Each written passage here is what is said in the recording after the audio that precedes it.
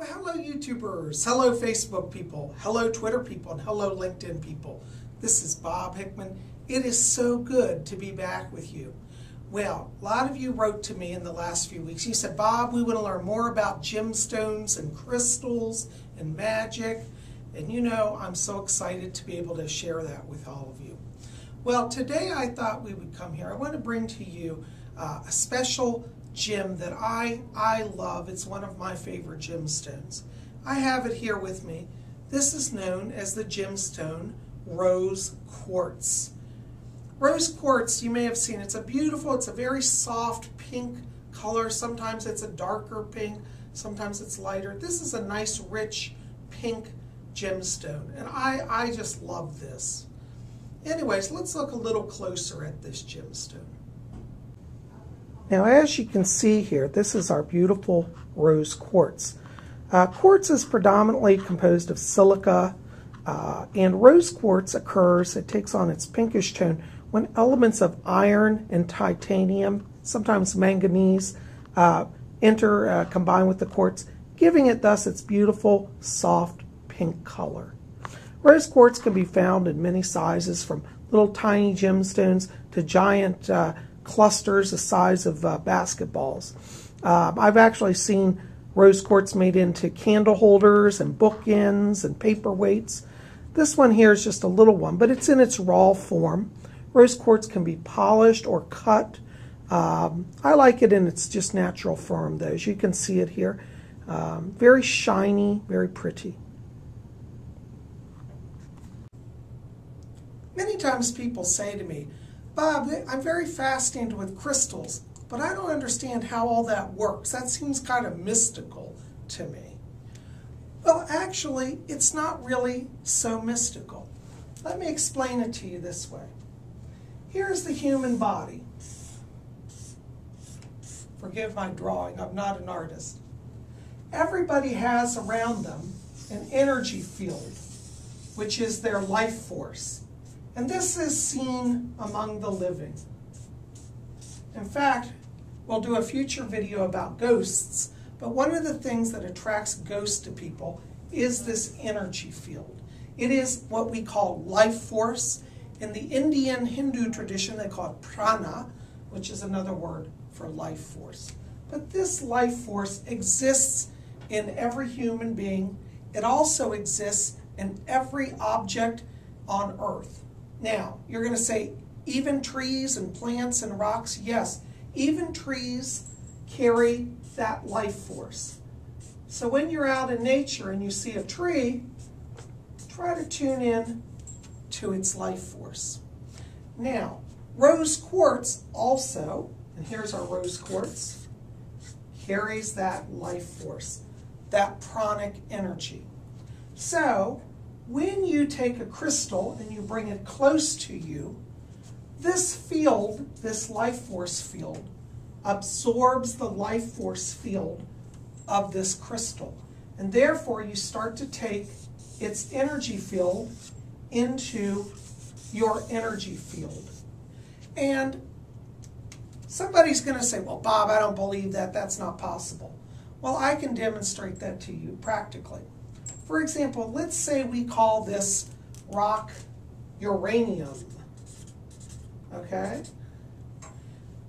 Well, if I pick up a piece of uranium and I hold it long enough, scientists can measure that I now have radiation around my body from touching that. Maybe just in my hand or maybe in my arm. Everything emits an energy field. Radioactive energy happens to just be one type of energy. But the radiation, the prana that I'm talking about, is a very subtle energy. And it doesn't damage the body, but it enhances the body.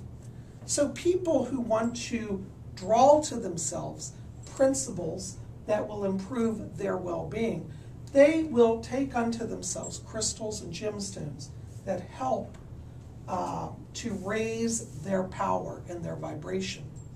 Rose quartz is a wonderful stone to use if you are struggling with issues of self-love, if you are struggling with issues of self-forgiveness, if you want to draw love to you. You know, In magic, we don't do spells to control others. What we do is that we change ourselves to be in a place to draw love to us. And rose quartz, like that uranium, once it gets into your vibration, that power will infuse you, and you can use it to enhance yourself and to draw to yourself those type of people and situations that are most beneficial to you. Now, for those of you who want to work with rose quartz, it's very simple. The main thing you need are 2 hands and a piece of rose quartz. Now, there is what we call the dominant hand and the receptive hand. I happen to be left-handed, so this is my dominant hand, meaning the hand that I write with, the hand that I use predominantly.